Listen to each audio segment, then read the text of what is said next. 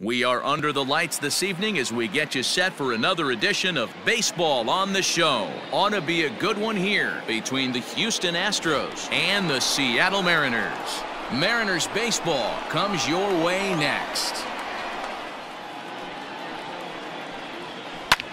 This one's flared toward left center. Crawford onto the grass, but he can't make the play as it finds the outfield grass. It's ball 4. Here's a fly ball, well hit. Long run for the center fielder, but he's not going to get this one. It's into the gap.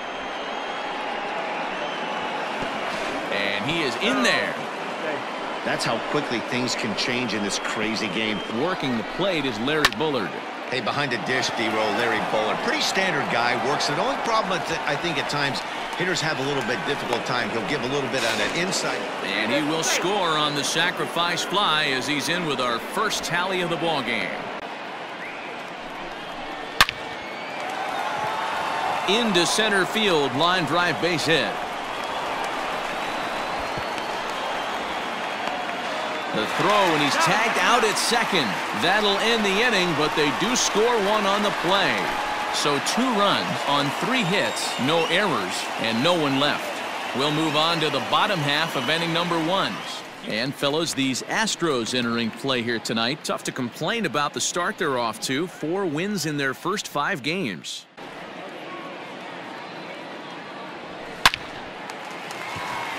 Right side, fair ball down the line. Legs churning, he's headed for second. Wow, he almost blew that fastball by him, but he shows some quick hands to catch up to it and drive it down the opposite line. Didn't keep it fair by much, but he did, and that's a nice 2-bagger. Mitch Haniger the next to bat as he rips it on the ground to second. And that's through into right field for a base hit. The runner scores from second, and they inch a little bit closer. It's now a 2-1 ball game. He was not much of a factor at the plate during yesterday's win as he took an 0-for-4 line. And that's in there, base hit. Throw into second, and he's able to hustle his way up to second as he'll reach here with a 2-base hit. Into right field, that's a base hit. The throw to the plate, and he's out. Beautiful throw home to cut down the run. Rizzolo, the former Detroit Tiger, he signed as a free agent with this organization earlier in the season. Liner towards second. And this is going to find the alley as he might have himself his second double of the ball game. And he'll pull into second here with nobody out. He's been making it look really easy out there. 2 at-bats, 2 doubles. They might want to think about pitching around him the next time he steps in because he looks locked in for this one. Stepping in now is Mitch Haniger, and he'll quickly send a line drive to center field. All coming on hard as he makes the diving catch. Throw won't get him. He's set. Here it comes. Bounce to first. And he'll take it to the bag himself for the second out, but meanwhile the run is in to score. Now batting. Good job there to put the ball on the ground and pick up the tying run. This one has the makings of being a close game until the very end.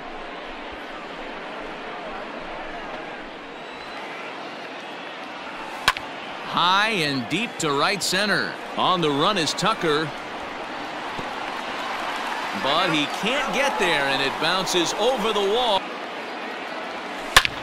And it's belted high and deep into right center. Center fielder going back, and they take the lead. It's gone. And it gives the M's a 4-2 lead.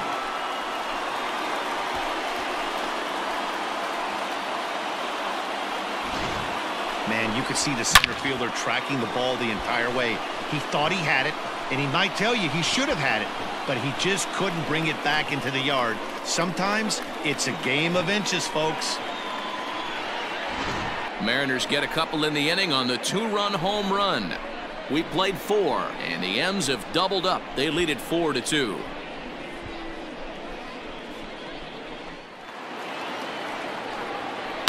Smoke toward third. Oh, and he can't pick it up cleanly.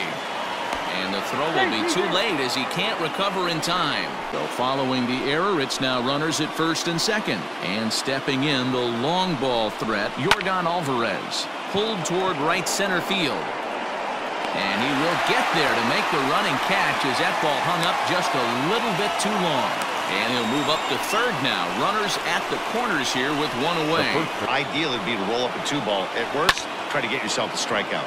Line toward right center. The catch is made deep in the alley, and here comes the runner from third. And not in time as the run scores.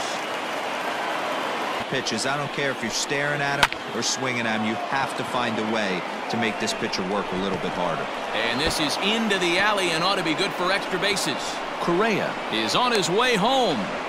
He scores and the Astros have tied it. It's a 4-4 game.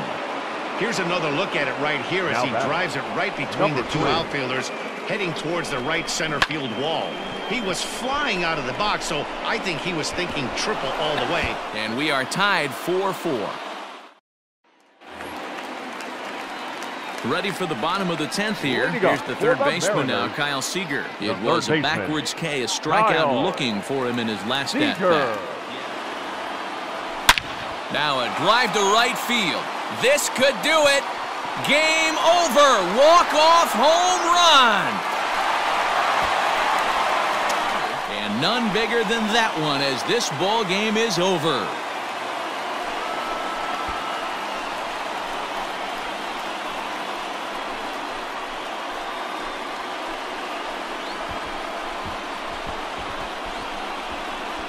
Hey, when you get into extra innings, you're always looking for that one guy to step up and be that hero. And this guy was the hero tonight. What does he do? Steps up with a walk-off home run to end this thing in extras.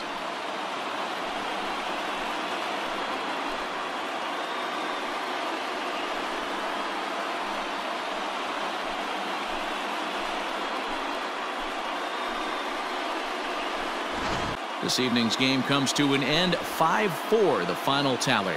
Andres Munoz claims the win out of the pen, his first. So that's a wrap here tonight. For Mark DeRosa,